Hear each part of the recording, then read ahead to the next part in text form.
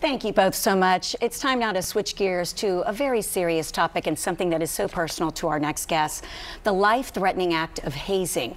I'd like to welcome Rayanne and Steve Gruver to the show right now. They've been on the show for the last few years, but they want to share your story and some life-saving education. I'm so happy we're in person this year, not Zooming. Thank you so much for your time. We appreciate it. Tell us Max's story for anyone who hasn't been watching. Well, our son, Max Gruver, went away to college in the fall of 2017 to LSU, and he was just pledging a fraternity. And 29 days into his freshman year, he was killed during a hazing activity at the Phi Delta Theta house, where he was forced to consume. Many things happened that night, but for the sake of time, he was forced to consume in about an hour and a half 190 proof grain alcohol.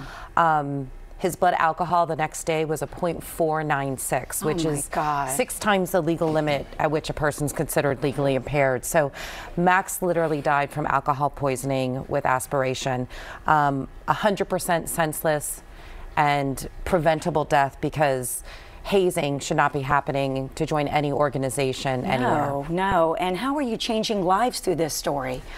We have traveled across the country for about the last 4.5 years since Max's death, talking to college students, talking to high school students, to junior high students. But we've talked to well over 150,000 students at this point, and educators about the dangers of hazing, what hazing is, what to watch out for, what you can do to keep yourself and all of your friends safe, and when to step in these situations if they are happening before something goes terribly bad. Yeah, and I'm glad you said junior high, because I know, unfortunately, of some cases where, you know, someone trying to show off at a party, an older student is encouraging somebody younger, much younger, and this has just got to stop. And your foundation is helping in so many ways, but the education component has got to be so important as you are traveling. And let's talk a little bit more about that.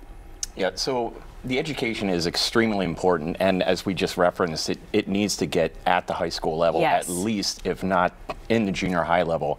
So we're developing programs with the Phi Delta Thetas to get to the high school level and really just let folks know that they just believe that hazing is it's harmless, right? It's something that is blasé, and it's you know, in movies, you know, they make it sound cool, right? So letting folks know that it is not part of any of our organization's values or ethics, letting them know that it's against the law, and letting them know that it can kill people. Right, and speaking of law, let's talk about that, because you are working to change hazing laws. Tell me about the progress. What's happening now? We're right here in Georgia. We have the Max Gruver Act that went into effect in the summer of 2021. The part we got put through was the transparency. So colleges across the state of Georgia have to be transparent in any student conduct violation that an organization might have. We are going to go back in session in January with Senator Albers to try to make the hazing law strengthen into a felony. And then we also, we want education, literally from K through 12, and then obviously in the higher ed to be mandatory across the country, like bullying education, vaping education.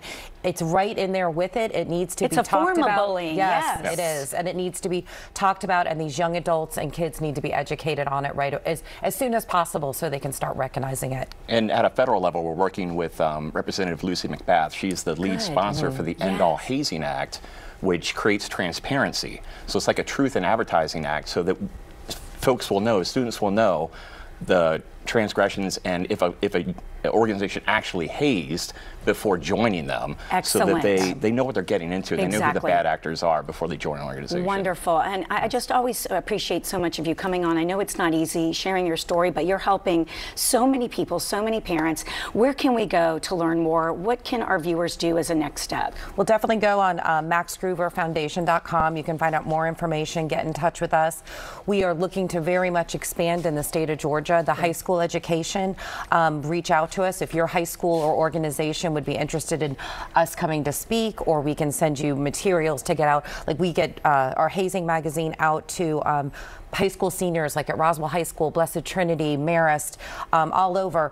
But it's just getting that education into the hands of high schoolers, and we're happy to help bridge that so that we can get this moving and get these kids educated, especially before they even go off to college. Absolutely. Thank you both so much for your time, and we'd like to thank the Max Gruver Foundation for sponsoring that important segment.